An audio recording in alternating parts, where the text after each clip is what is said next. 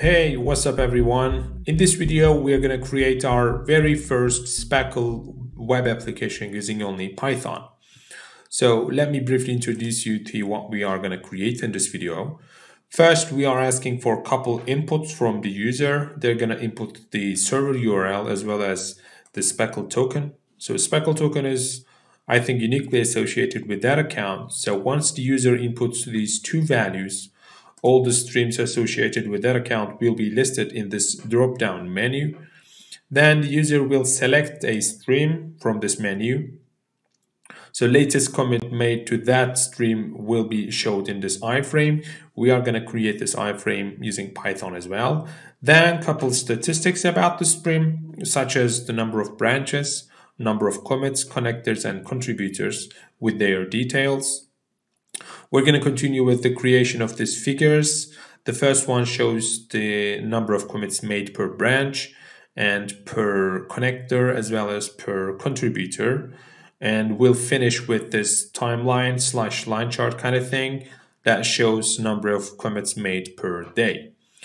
As I said at the beginning, we are going to create it from scratch. So without further ado, let's get started.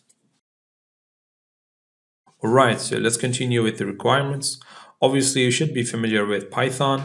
I'm not expecting you to be like an expert because I am not an expert, but you should be quite comfortable using it.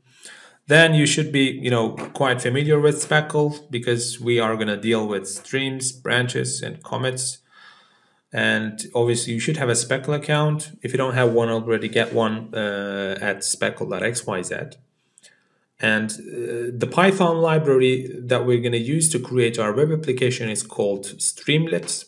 I'm going to show you how to install it as well in the next step. Then to interact with the Speckle server, you should have the Python SDK of Speckle called SpecklePy. I'm going to show you how to install that as well. And we're going to use Pandas library, and we're going to convert a couple Speckle objects into Pandas data frames because it makes it a lot easier to create charts and graphs from it. And to create those figures, we are going to use Plotly, in specific Plotly Express. I'm going to show you how to install that as well. All right, let's continue with installing that libraries. We're going to install Streamlit, SpecklePy, Pandas, and Plotly, and they are all going to be installed via pip. As far as I know, if you have Python installed on your device, you should be just fine. Open command prompt and simply type in pip install and the name of your library. Let's start with Streamlit. I'm going to type in Streamlit. Just like that. Let's continue with SpecklePy. Type in pip install and SpecklePy.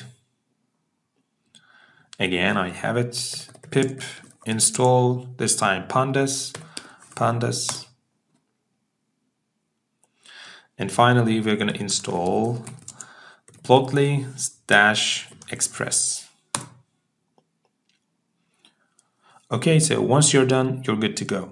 Let's continue in Visual Studio Code.